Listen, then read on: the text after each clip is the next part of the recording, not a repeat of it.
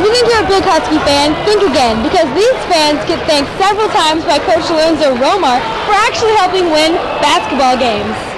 They heckle. They scream. And they make nicknames for the other team's players. It's either Coolio or it's Snoop, but either way. They're the Dawgpack, and they have many game day rituals. We have superstitious seats. Like, everybody has their seat. They get it for their game. Like, you know, that's why we get here early, is because we need our seat. But do they actually help win games? During LSU, like, we were expected to lose that game. They were favored, and the crowd intensity totally took Glenn Davis out of his game. We had him laughing so hard he was dropping the ball during pregame warm-ups. At the Arizona game, they found a target.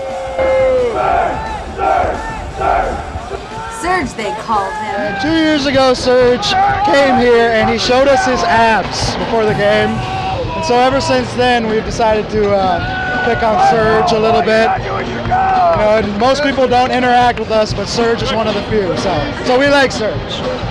Let's hope he likes them. They have a long time before the game to discuss heckling tactics. Longest I've camped out 2 nights for Gonzaga, 43 hours wait time. It was a lot of fun though. It was cold, but you know.